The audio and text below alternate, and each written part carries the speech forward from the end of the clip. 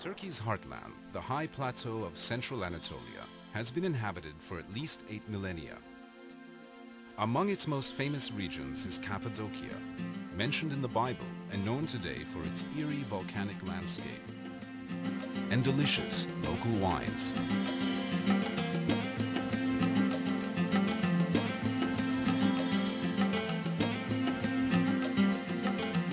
When Mount Erciyes, near Kayseri, was an active volcano, it spewed tons of lava and volcanic ash over the region.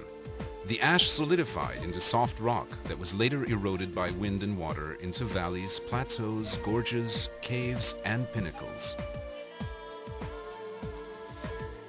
Early Christians settled in Cappadocia to practice their religion in peace.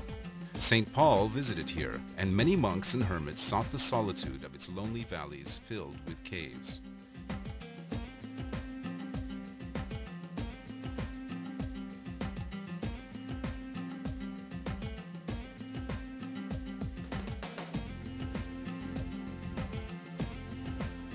Today, Cappadocia is Turkey's most visually striking region. Visitors come from around the world to tour the Göreme Open Air Museum, a World Heritage Site sheltering dozens of medieval cave churches. Many of the church interiors are decorated with colorful frescoes of religious scenes. Perhaps the finest are the dark church, called Karanlık Kilise in Turkish, and the Church of the Buckle, or Tokalı Kilise.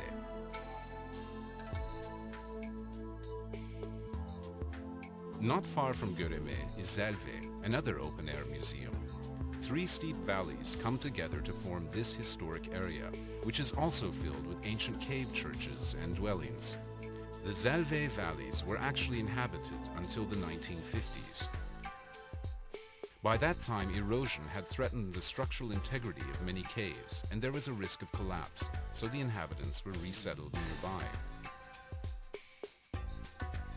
Dominating the Cappadocian skyline is the natural fortress of Uchhisar, rising above the town of the same name. This great rock promontory, 60 meters high, was hollowed out and made into a fortress by early settlers.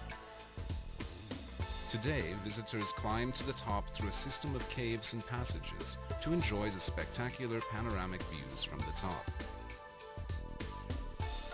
The town of Avanos, on the banks of the Kızılırmak River, is famous for its colorful Cappadocian carpets and red clay pottery.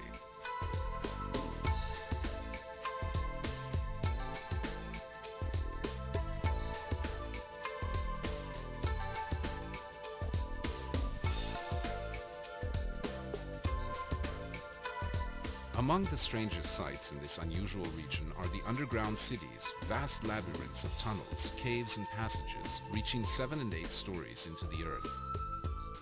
They were inhabited during the 7th and 8th centuries by local Christians seeking refuge from invading Arab armies. 36 underground cities, large and small, have been discovered in Cappadocia. Each underground refuge has kitchens, wine and olive presses, dining halls, stables, sleeping rooms, storage areas, deep wells, ventilation shafts, and even churches.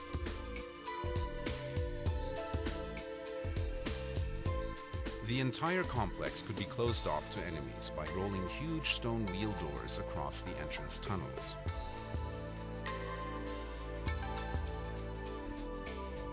Konya, to the west of Cappadocia, was an important city in Roman times. During the Middle Ages, it was one of the chief way stations on the Silk Road, and also the capital of a flourishing empire established by the Seljuk Turks.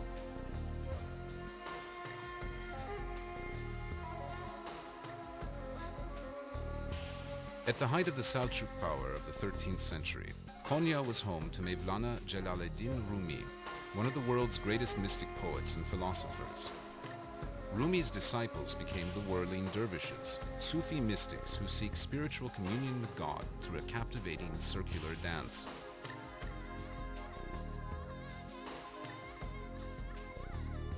A common sight in Cappadocia are the caravanserais, great fortified structures built to encourage commerce along the Silk Road.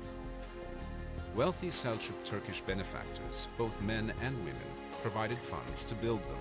They also provided daily food for caravaneers, fodder for the animals, mosques for worship, baths, and medical and veterinary care.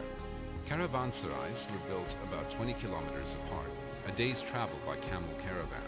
Over 100 of these fine buildings can still be seen in Turkey, many of them in Cappadocia.